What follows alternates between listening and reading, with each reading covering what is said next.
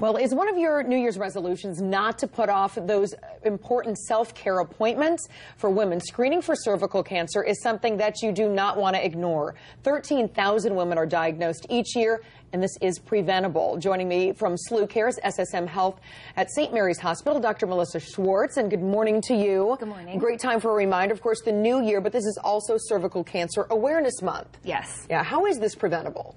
So actually most cervical cancers are due to the HPV virus, and we actually have vaccinations that can actually prevent this from occurring.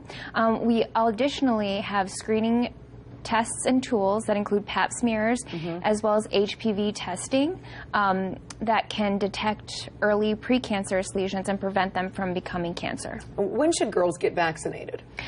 Girls and boys actually can be vaccinated starting at 11 years old. 11 years, and they've actually extended that age. For a while, it was more focusing on girls, but now it goes even higher in age. Exactly, yeah. It was initially for just girls. Now it's gone to boys as well, and initially it was just to 26 years old, and now the FDA's pushed it back to 45 years old. Yeah, when you think cervical cancer, we were saying, well, why does my son have to get it?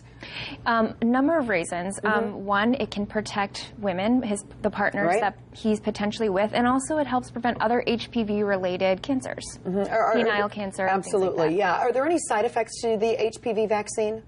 Not common side effects, no. It's usually very well tolerated. And I know that first the dosage was 2 or 3 times, and they're actually changing that as well, right? They are. So depending on what age you are when you get the vaccination, it's either 2 or 3 injections. All right. Do you recommend this for women even after maybe they've moved into menopause?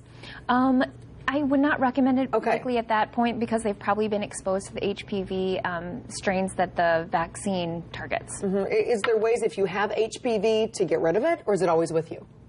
So with time, most women actually are able to suppress the virus and get rid of the virus, eliminate it with their own body's immune system.